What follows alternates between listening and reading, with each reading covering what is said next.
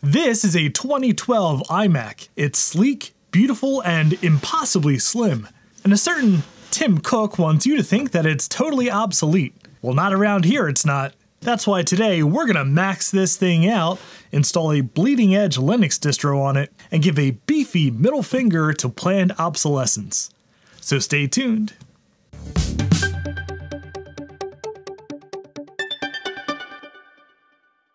And if you believe that technology should last a heck of a lot longer than the manufacturers suggest, I hope you'll consider subscribing to the channel.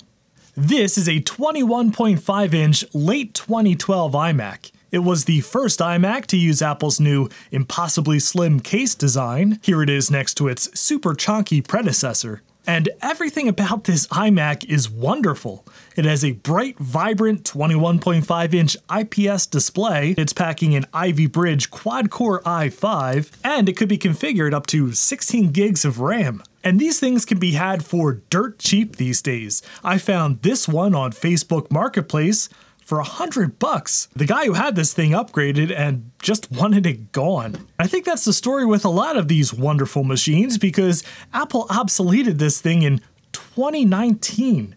That was half a decade ago. But that's okay, we don't need Apple anyway, because this machine has plenty of power and plenty of life, and we're gonna prove it by running a beautiful bleeding edge Linux distro called KDE NEON. We'll talk about why that distro is so special in a little bit, but first I want to max this thing out because, well, it's super cheap to do. I got a 16 gig RAM kit on Amazon for $30. Here's a $30 SSD. Oh, and a $9 readhesive kit because, well, this is actually pretty involved surgery. But that's half the fun, right? Right? So the caveat of having such a thin and beautiful design is that we do have a lot of adhesive holding this thing together. Specifically, the screen is held on completely by adhesive, and we have to use, well, basically a little pizza cutter to get it off. Fortunately, these kits are super cheap, and it comes with a little pizza cutter and new adhesive to put the screen back on. So, I've never done this before, so we're gonna do it together.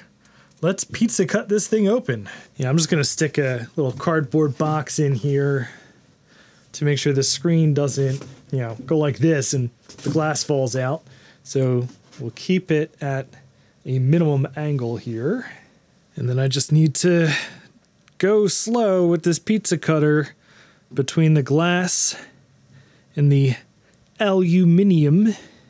I think this is probably the most nerve-wracking part. Although we do have to take quite a bit of stuff out inside to get to the memory.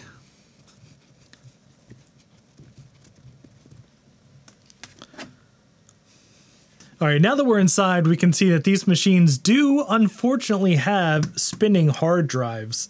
They are very easy to access once the screen is off. Just 4 screws, pop it out, and then pop in your SSD.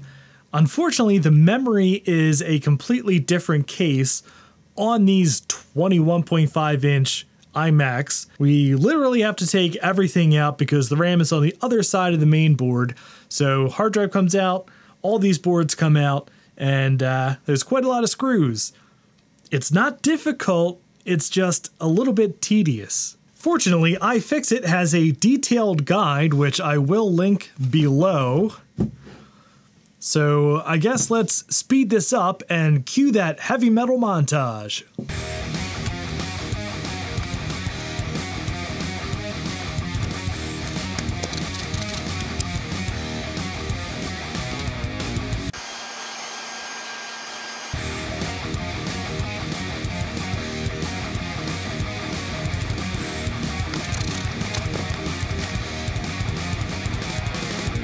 All of that effort to get to these 2 RAM sockets here. Honestly, it wasn't that bad. A little bit tedious, but everything was easy to unscrew. Not the end of the world. And while I'm in here, I think I'm going to repaste the CPU. I have to go on the other side here. because might as well.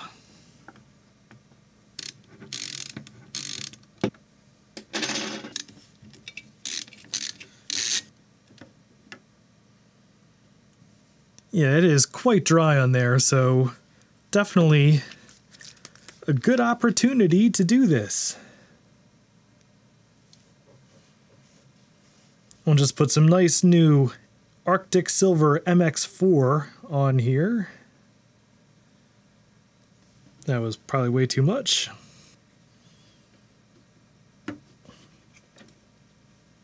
Okay, so I've got it back together except for the screen. I'm not going to put the adhesive on yet, of course. We will first just slot the screen back in and make sure I didn't, break anything.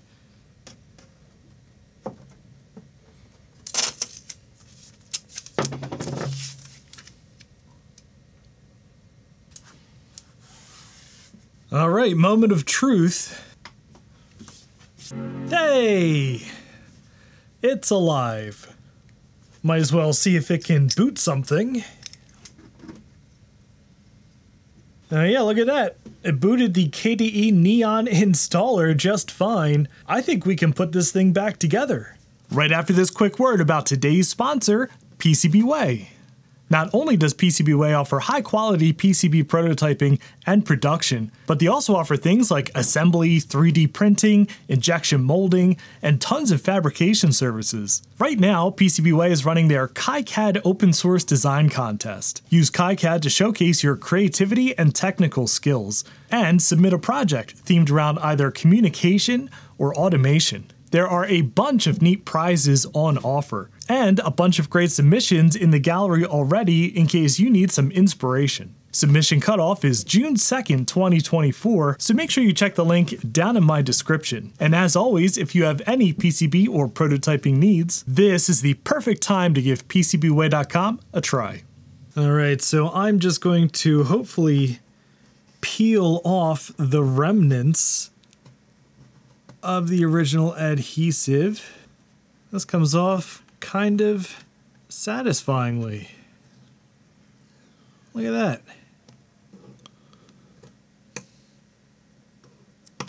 All right, just following the numbers going around the edge here for these strips.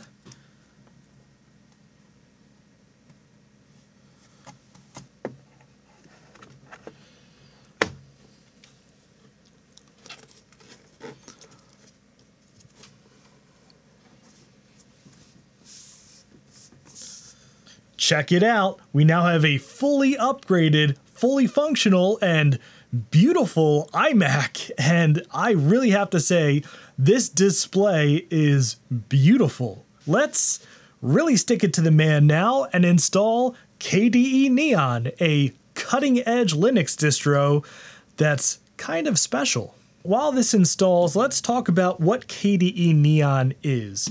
Because KDE Neon under the hood is Ubuntu LTS. And what the purpose of KDE Neon is, well, it's a showcase of the K desktop environment. That's what KDE stands for. And it has all of the KDE features, bells, whistles, applications, exactly as the KDE team intends them. No adulterations, no paring down of anything or customizations from distro maintainers. No, this is KDE as KDE intends it. And it's beautiful. We'll play around with this once it's finished installing, but okay, good. It does see our SSD, 476.94 gigabytes, and all of it is going towards KDE. All right, install complete, no fuss. Let's restart. First boot of our new KDE Neon desktop, and I have to say, this looks absolutely gorgeous. KDE is a very old and very interesting Linux desktop environment. I've been using Linux for a long time, and my desktop of choice has always been GNOME for its simplicity. KDE, on the other hand, was always the kind of advanced desktop environment with tons of options for customization and configuration. It's still that way today, but I really have to say, it is beautiful. Obligatory NeoFetch showing that we are running kernel 6.5, Plasma 6.0.4. We have our 4-core Intel i5 at 3.2 gigahertz. That's pretty good. 16 gigs of RAM and an NVIDIA GeForce GT 640M Mac Edition, which is going to be running on the open source Nouveau driver, which again seems to be able to handle things pretty well. Now, KDE has its own software center called Discover, so let's see what kind of fun stuff we can install to really give this a quick go. Oh, here's Krita, which is a wonderful image editing application. Heck yeah, we're going to install Krita. We have the Steam launcher in here as a flat pack, which we can go ahead and install. We have a Spotify app, obligatory audio test on Spotify using my early 2000s emo band.